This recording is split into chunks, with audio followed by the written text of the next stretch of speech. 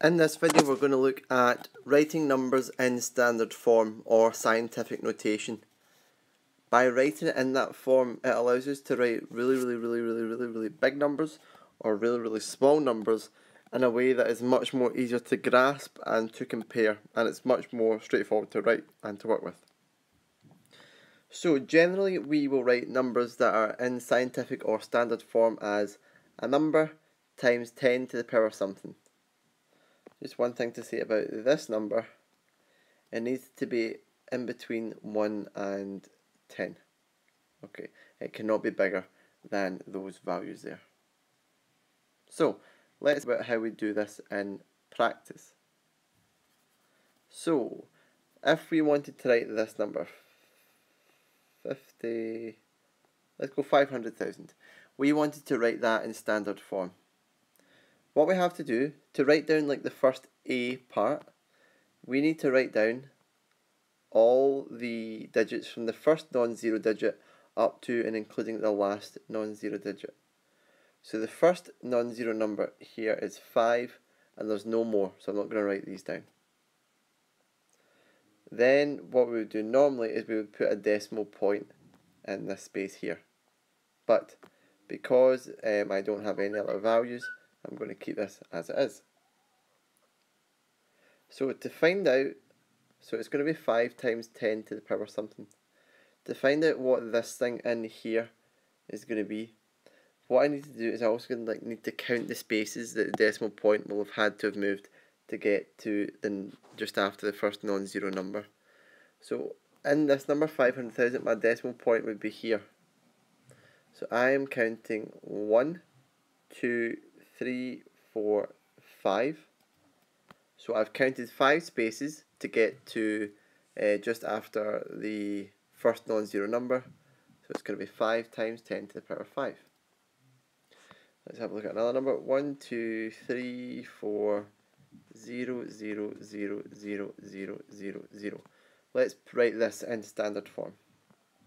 So my method is, I write down all the digits from the first non-zero number up to and including the last non-zero number. So here's the first non-zero number, here's the last one, so I'm going to write these 4 numbers.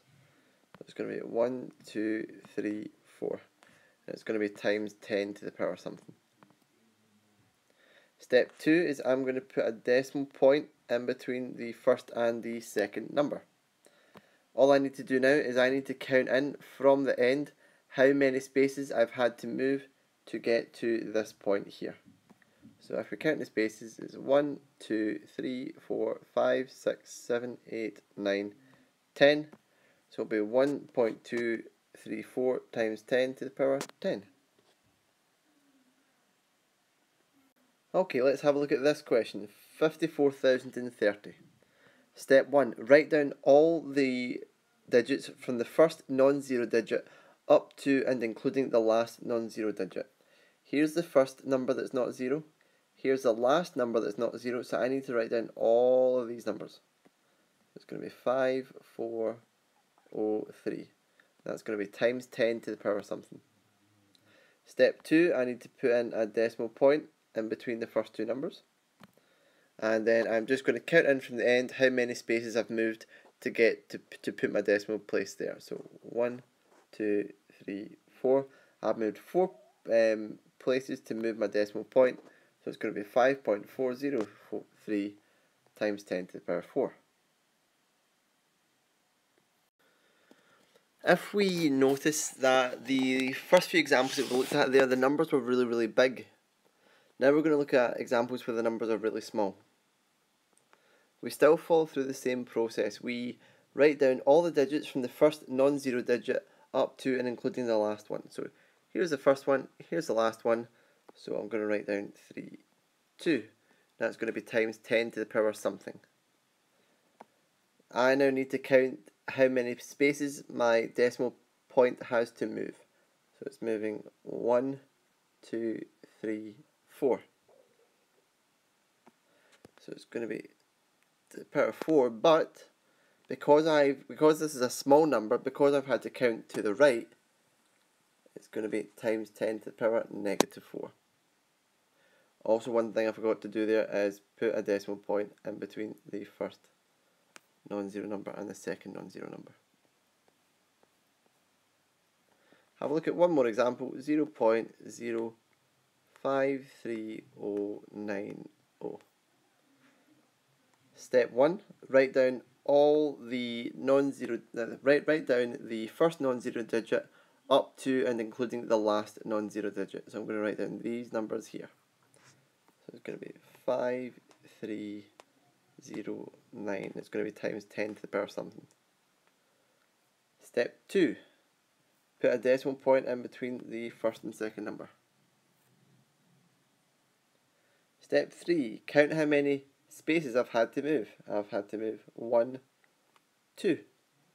It's a small number, so it's going to be times 10 to the minus 2. If we were asked the reverse of this question, if we were asked to write something as an ordinary number, if we were given it in scientific notation, how would we do that? So we would write down the first part, so it's 2,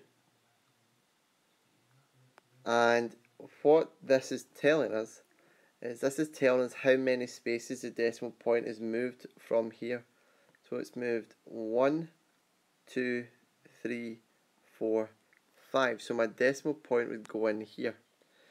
What you then just have to do is fill in the spaces with zeros. And it would be 0.0. We obviously wouldn't write 0.0. So to just simplify this would be 200,000. So you write down your A part, you write down the standard form part, but you don't write the decimal point. Then, because this was 5, this told me that I have jumped 5 spaces. So you then fill the zeros within those spaces, and you wouldn't include the 0.0 in this case. Okay, here I've been asked to write the number 5.4032 times 10 to the power 6 as an ordinary number. So I need to write down all the non-zero numbers first, so it's 54032. Just do like what you would normally do. Then I have been told that I have to move 6 spaces from here. So 1, 2, 3, 4, 5, 6. My decimal point is going to go in here. All I need to do now is fill my spaces with zeros. And this would be a 0.0. I'm not going to write that though, because no point writing 0.0. And this is our number in standard form. Okay, last one. We're just going to convert this to an ordinary number. So, what we need to do is we need to write down our non-zero numbers. And we're told that it's to the power minus 3. That means I'm moving 3 places, but because it's a minus, I'm moving 3 places to the left this time. So we're moving 1, 2, 3. So the decimal point is going to go in here. Add in zeros,